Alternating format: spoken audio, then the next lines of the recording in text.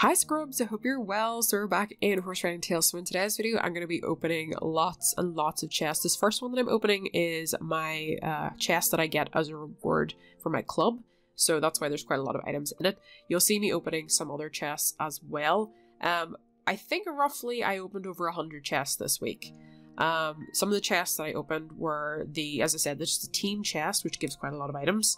That is once a week I can do that. Then I also have the 10-minute chests, which you can get every 10 minutes. I highly recommend if you're a new player to definitely open them. And even if you're not, open them anyway. The other one we had is the 4-hour chests. I didn't open every 4-hour chest or every 10-minute chest, throughout the week, because that would have been so many more chests than I had.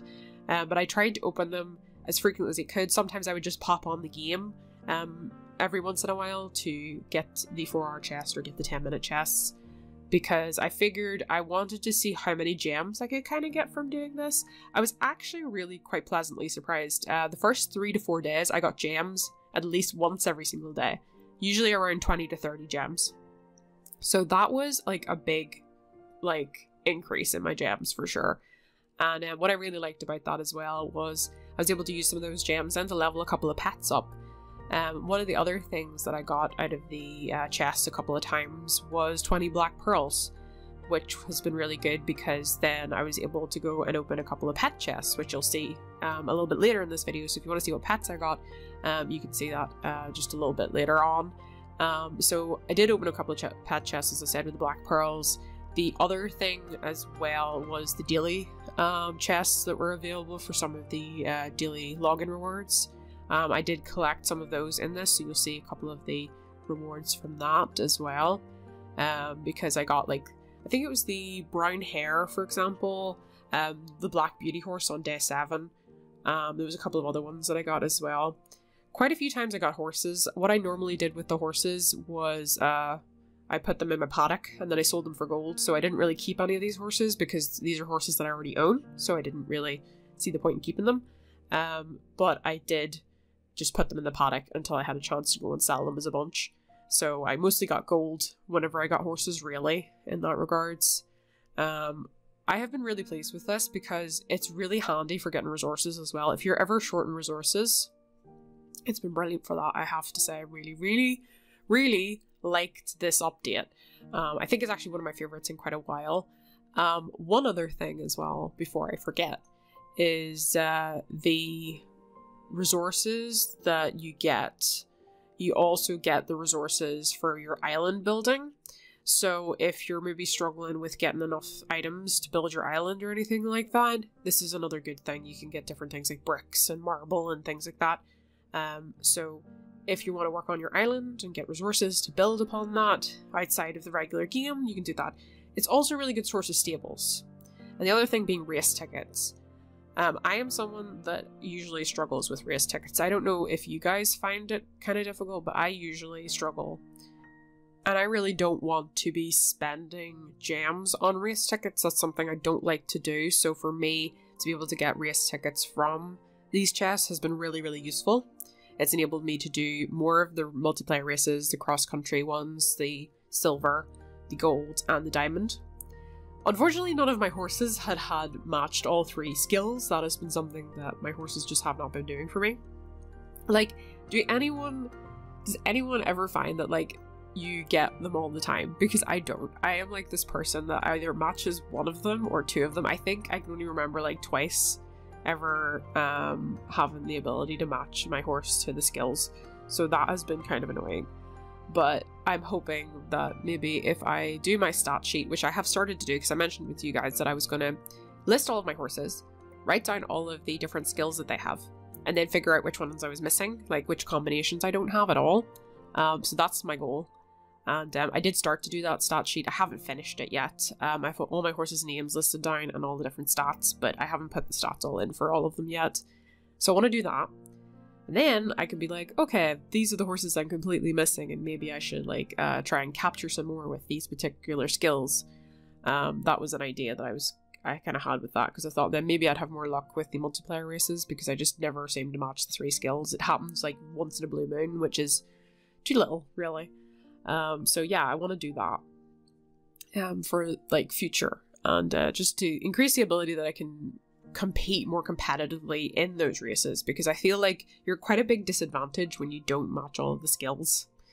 One of the things that I want to do with the amount of gems that I've been getting with these chests, if I can keep going and I still keep getting gems, is eventually I'd like to open, one of the, use a mystical whistle basically, is something that I kind of want to do, because I feel like I really want to try and get that undead Clydesdale. I don't know if I don't get the undead Clydesdale, there's other horses that I would be happy enough with, I think, but I really would like to get the undead Clydesdale because I think it's a super gorgeous horse. It's definitely one of my favorites, and I think it really matches my pet skull as well, so that would be one of my hopes with that. But yeah, no, I've been really pleased with these chests so far. I'd really like to know, what do you guys think so far? Like, have you been really religiously opening them, like, every single day? Or have you just been kind of like doing it every once in a while, or not at all even?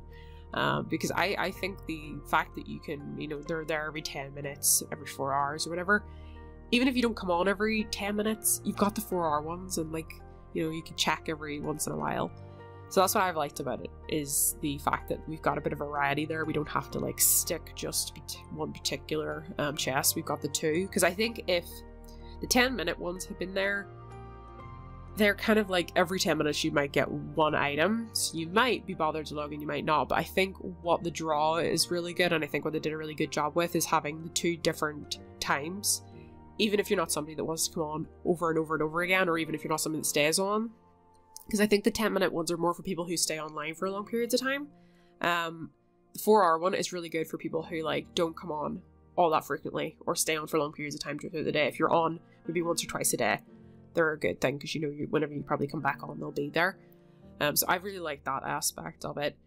And the other thing that I've been wondering, because I have not got all the pets in the game, is can you get duplicates in the pet chests? Because I have not yet had a duplicate. I'm hoping you don't get duplicates, because I wouldn't want to end up with 3 of the same pet. That, you know, I just wouldn't see the point of it. But so far I have not had any duplicates with the pets, but no, I'm gonna try, as I said, and work.